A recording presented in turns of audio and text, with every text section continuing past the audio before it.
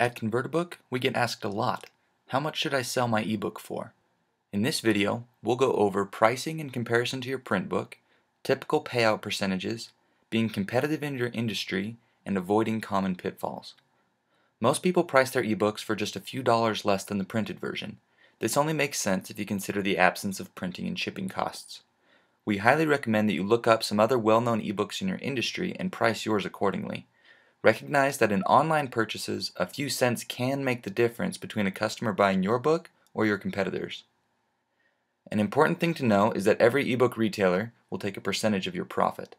The Amazon bookstore, which has 80% of the market share, will pay you 70% of the sale price as long as your book is priced between $2.99 and $9.99. Anything above or below that range, and your payout gets cut in half to 35%. The main takeaway here, if at all possible, keep your price below $9.99. The Apple iBook store, as well as Copia, eBook Pie, and Kobo, pay 70%.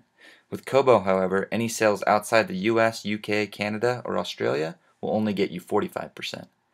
The Barnes & Noble and Sony stores pay 50%, while Gardner's and Baker & Taylor pay 60%. If you have a book that retails for a pretty substantial amount, remember that the maximum possible price for most online stores is $39.99.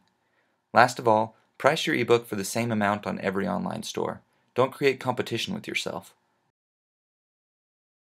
If you have any more questions about pricing your ebook, or if you need help distributing your book to all of these online stores, contact ConvertABook through our website.